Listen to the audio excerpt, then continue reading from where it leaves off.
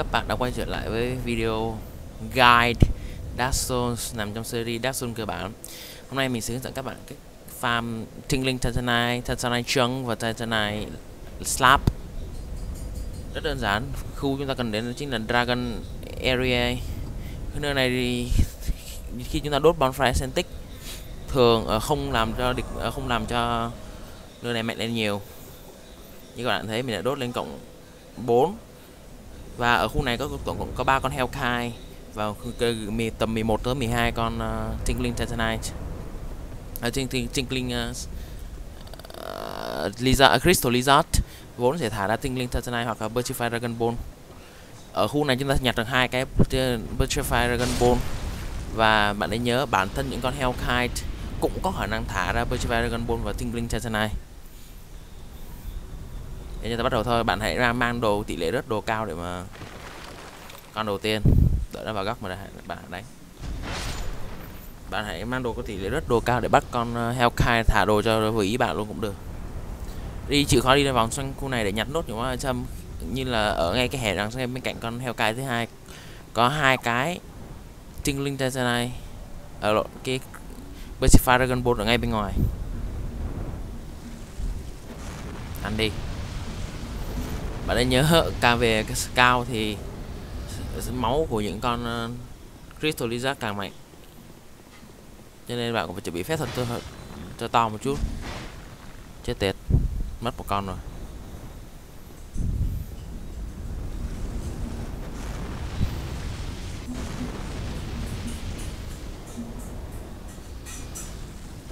Một con nữa.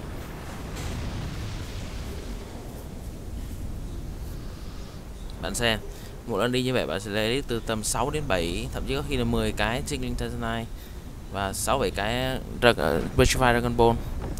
Như bạn đã biết, mình đã kiếm được cái Cryptsaw, cái kiếm thả ra từ linh on Dion One, on Dead One, như on One gì đó của con gì nhỉ? Rotten ở New Game cộng. Mình rèn được nó và thậm chí là nâng cấp nó lên thành cộng 5. Một trong những cái Cryptsaw có damage output cao nhất trò chơi.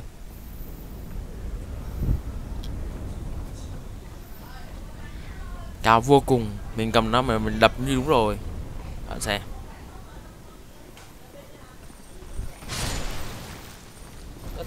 Có thể so về damage của nó khi so với Butterfly, có thể nó hơi yếu hơn một chút xíu, nhưng khi buff lên thì nó chính là cả một sự vĩ đại về quyền năng. Mình đánh ở Online đến King khi chưa buff đã 1000 mấy rồi. Và nếu đã buff lên thì bá đạo.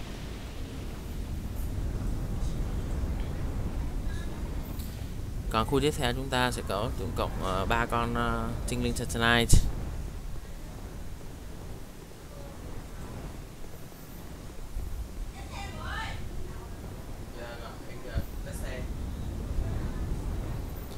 Ở đây có 2 cái Pertrified Dragon Ball.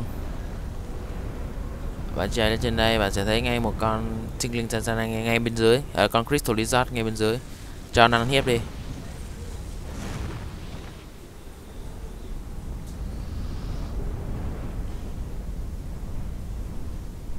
Ở đằng kia một con và đằng kia một con nữa.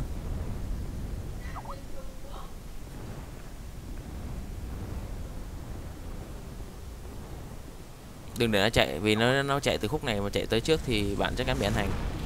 Vì nó sẽ rơi ra khỏi vực và bạn khỏi dùng nó luôn, nhặt nó luôn.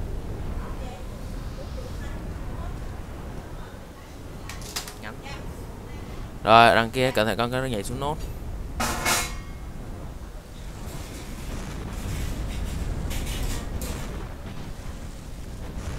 Shit. Thôi mặc kệ nó, chỉ lạc có một con thôi mấy. Nhầm 2 con, nói chung các bạn phải nhớ vị trí nó thì cố gắng giết bằng được chứ đừng có lo lắng quá. Nơi tiếp theo, chỗ con heo cái thứ 3. Từ đây bạn thả xuống. Chưa chết nữa. Ủa chết rồi.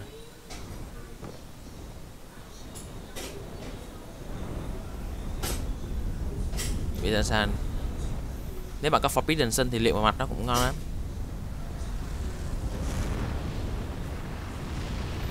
Rồi, ngon one. Nhặt những cái lặt vặt xung quanh đây và coi như các bạn cũng đã đi hết được con đường ở khu này rồi. Rồi để coi mình kiểm tra coi. Bây giờ hiện tại mình đang giữ 7 cái Tinklwing Titanite, 5 cái Pertrified Dragon Ball. Quá chuẩn. Thôi rồi, xin chào gặp lại các bạn ở cái gai ngắn sau. Goodbye.